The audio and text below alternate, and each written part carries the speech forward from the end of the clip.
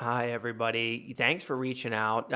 Let's do it. Let's talk about self-storage. This is kind of my jam. This is my favorite thing. So went ahead and kind of put together an outline of what it means to participate in the self-storage industry.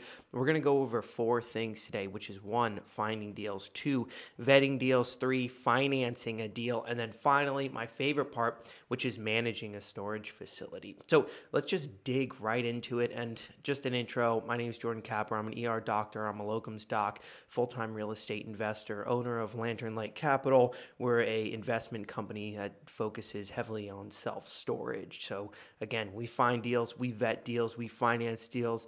We'll be having a syndication coming up here shortly, and you'll kind of see why I'm putting this content out there. I like to be, again, very transparent with what I do, because that's the best type of marketing right now. And we'll get into marketing later, but like, this is marketing. This is marketing for my self-storage company. So anyways, we'll skip right to it. Finding deals. This is the most important part of the self-storage industry, and I have a self-storage podcast. I'm here on Facebook. These are kind of the organic types of ways to find deals. So 1, organic outreach, just with creating tons of awesome content. You check out the website right now. We're called investingstorage.com. We rebranded that to Lantern Light Capital. But that website has a lot of content related to self-storage. But the kind of bread and butter of finding deals is cold calling, right? So cold calling, cold outreach, whether that's mailers, calls, you have to find the facilities. You need to find somebody on Fiverr or whatever that can pull a list for you, skip trace those lists, cold call those lists, and then finally close those deals. So 1, cold calling, 2, organic, 3, realtors, right? Like, there's realtors out there that understand this game, that can try to find pieces of land or maybe self-storage facilities for you.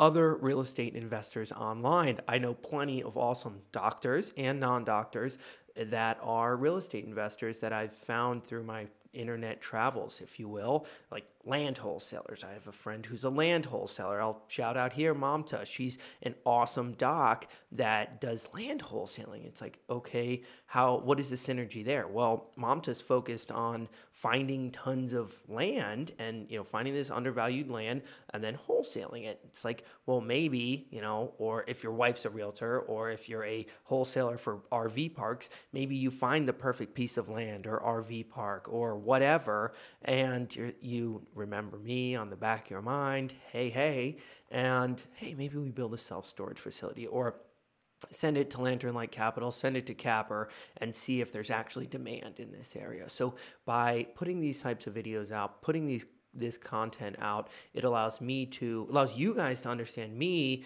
And then when that conversation comes like, hey, I have this property that I'm interested in, you kind of already know me, right? Don't they call it that parasocial internet relationship? And it really greases the wheels, if you will, to go from parasocial to actual social relationship. So other investors.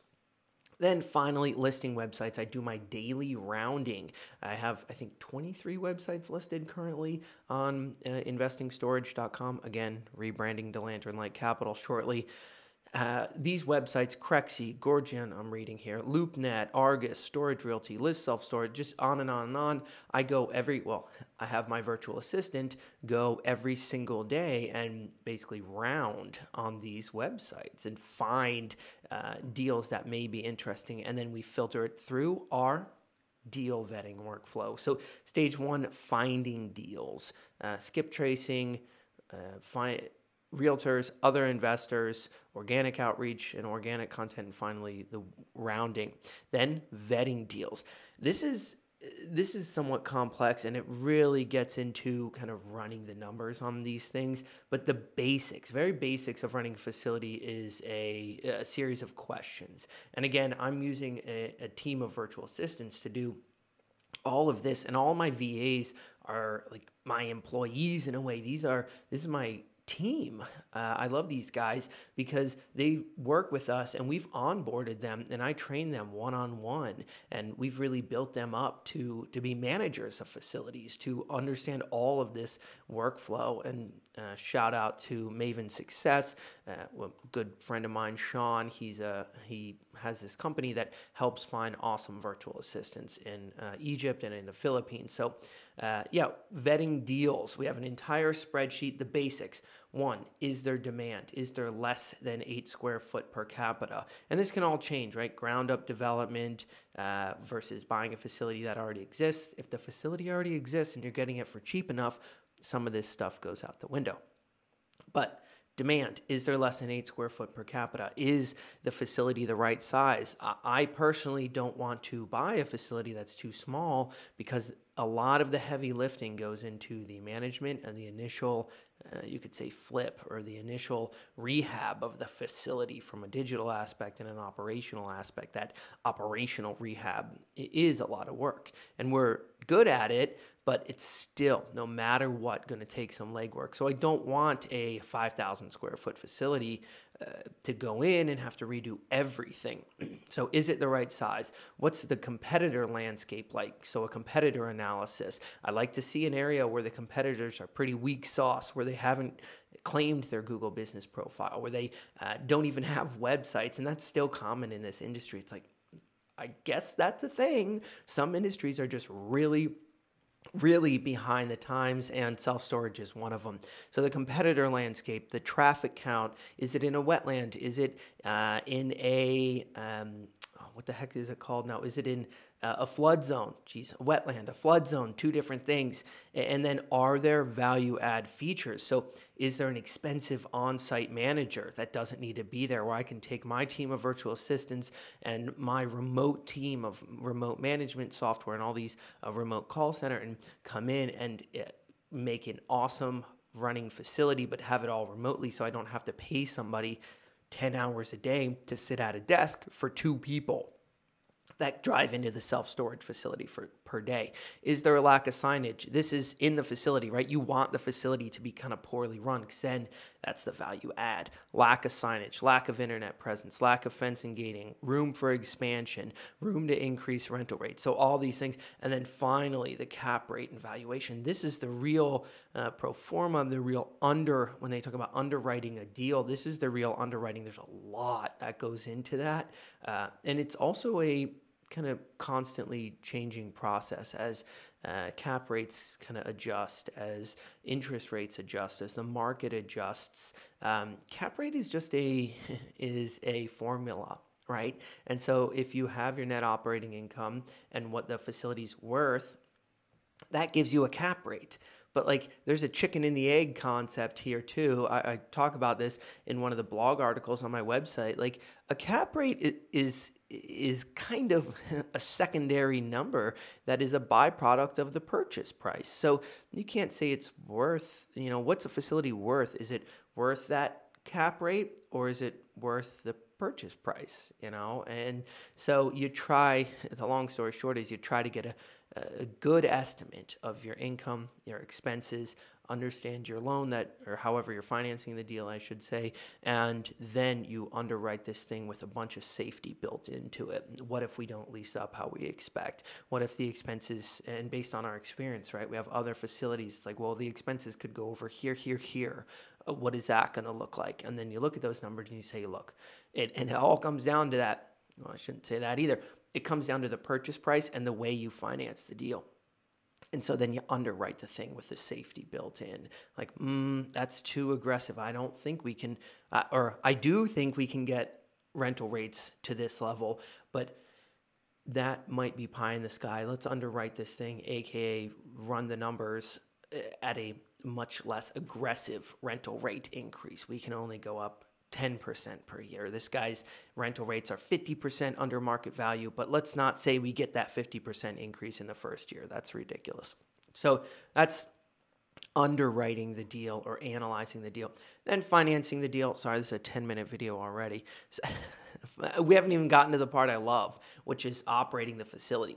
So financing the deal, a lot of different ways to do it. Obviously, you can just plop a load of cash on somebody's lap. Cash, conventional, SBA, two major different types of SBA loans, a little bit to go in there, and then finally syndications. So a lot of different ways that you can fund a syndication, non-accredited investors, accredited investors, family offices. Now we're getting to that kind of pseudo quasi-institutional money, and then finally like full blown institutional money. And again, we're experienced with that as well, funding these things. Like I said, we'll be doing a syndication here shortly. Very kind of exciting stuff, and it gets into the whole marketing and this whole internet, kind of putting things out there on the internet. A lot to talk about there. That's a reason for me having this self-storage podcast and kind of doing this type of outreach, making this long format video instead of just like a little quick reply on Facebook. I can talk about that more in the future, because to me, and this just turns into pure musings, but I think that's what a lot of folks want. They see through the, even the word passive income, right? There's a little bit of it's not necessarily a red flag. I think I've said that before. Maybe it should be a red flag. Like passive income, that phrase is a red flag in a way. But what I mean by that is there's a lot out there in this passive income. They changed the word get rich quick, right? And they changed it to passive income. They changed it to, what are the other ones? You know what I'm talking about. I don't pay attention too much to the verbiage of these things anymore.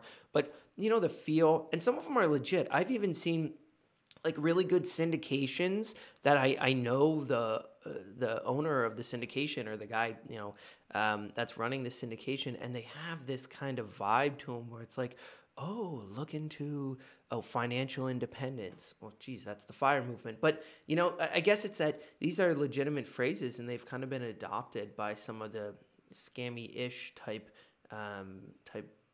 community. Is there a community? But none of this is a get-rich-quick scheme. And some of the best syndicators that I know, that's the kind of content they put out, though. They put out content, well, kind of like what I'm doing here, which is really saying, hey, and this is the whole playbook, right? They say, hey, I do this, and this, and I have all these processes down, and this is exactly how I run a storage facility. This is exactly how I find and underwrite a deal. And then they say, oh, by the way, if that seems too much for you, you could syndicate. You look at something like that, and I like that model. I think that's a good model for putting yourself out there on the internet. Sorry, I'm rambling again. I just love to talk about kind of marketing and presentation too, and how we all kind of present ourselves in this digital landscape, because there's something that you put forward, right? Like putting this video out there is something uniquely special, or there's inherent risk, or you want to portray yourself in the right way. I love that whole conversation.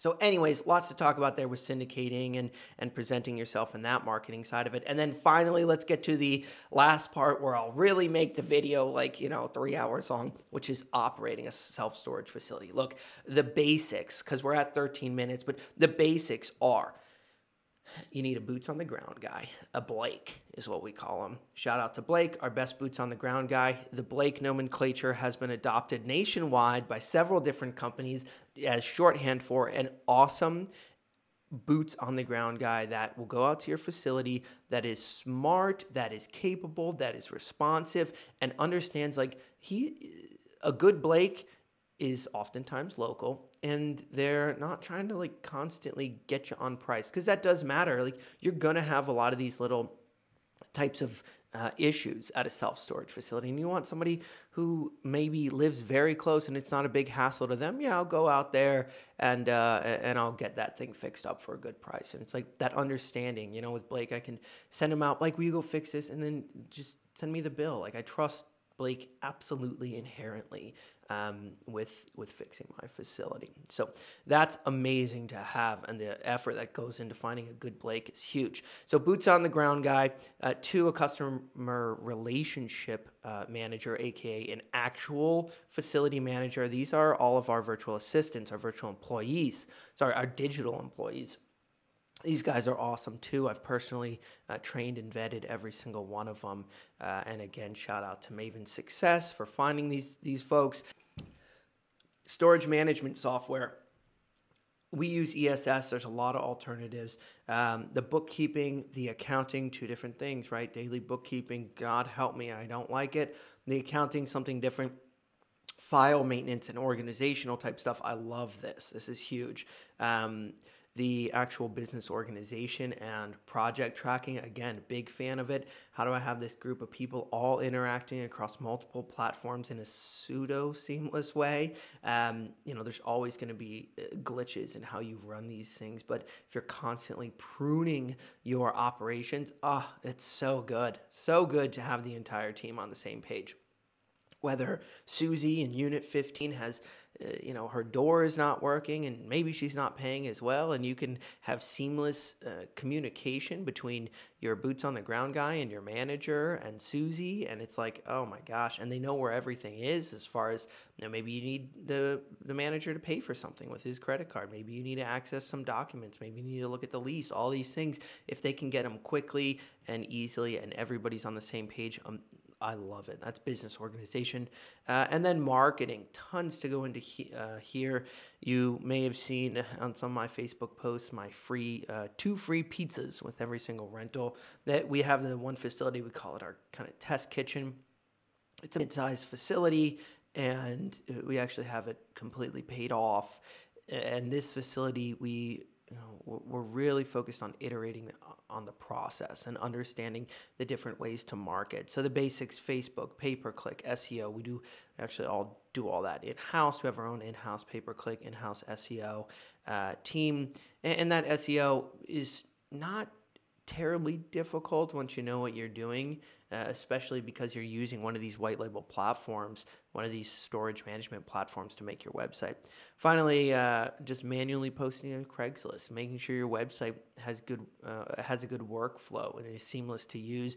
And then your old school marketing, putting out those, like I said, 2 free pizzas or 1 free month of storage. That's a banner that goes out front. Obviously, there's digital presence with those marketing campaigns as well, and mailers, pens. We had a wacky waving inflatable arm flailing tube man that was in our test kitchen. He was stolen within 1 week, so we decided that wacky waving inflatable arm flailing tube mans without a full-time manager are not the way to go. We might try it again once we get a full-time guy on one of our sites. Well, one of our sites is going to be having a pool hall in the front, and that'll hopefully bring in a lot of customers. There's a little separate building, and then we were looking at leasing that out to a business or something, whether it be like a regular old boring business, but then somebody came to us and said, hey, can we open a pool hall here? It's like, oh, cool. Now it turns our little self-storage facility into the talk of the town. Maybe we'll add, that's our Arkansas one as well. Maybe we'll add a wacky waving inflatable arm filling tube man after the pool hall's up and running. But yeah, that's kind of the basics. Again, we talked about managing, financing, vetting, and finding deals. Please feel free to reach out to me. I guess this is a full-scale video.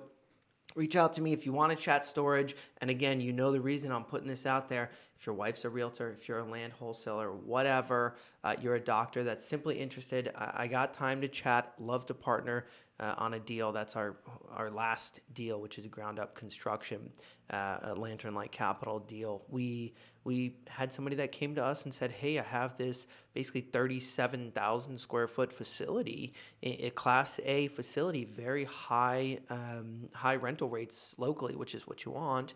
And they didn't really know how to get it across the finish line. So we partnered with them, and it's ending up being a really good deal for us. So please reach out anytime, PM me here, visit the Lantern Light Cap website when it's done in about a week. Come on, developer, keep going. You got this. And I wish you all the very best. God bless.